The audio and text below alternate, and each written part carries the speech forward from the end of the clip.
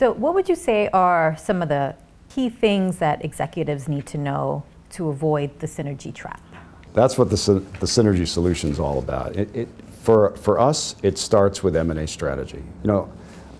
If you're just reacting to deals, then you're just playing this constant game of playing not to lose. It's just you're doing diligence and diligence and more diligence, and you're just playing this game of not to lose. Successful acquirers play to win. They have to make a lot of difficult choices, and that's the hardest thing for management. There's a universe of deals that you could do, and the interesting thing about merger waves is, and we've seen this over 4 merger waves now, there are also waves of divestitures and spin-offs. So there's lots of assets in the market, and the first thing is don't be a reactor.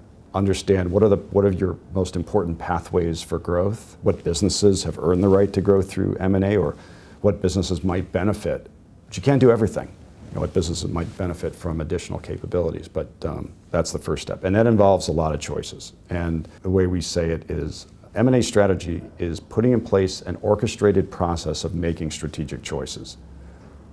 That's so you know what you want. And then once you've prioritized what businesses might be most appropriate for looking at deals, you want to understand the universe of deals that's out there. And that's where screening comes in, and that's where you have to make choices about what are the most important screens. But number one, it's having a real identifiable M&A strategy. What are the most important companies? Do I have a watch list of deals?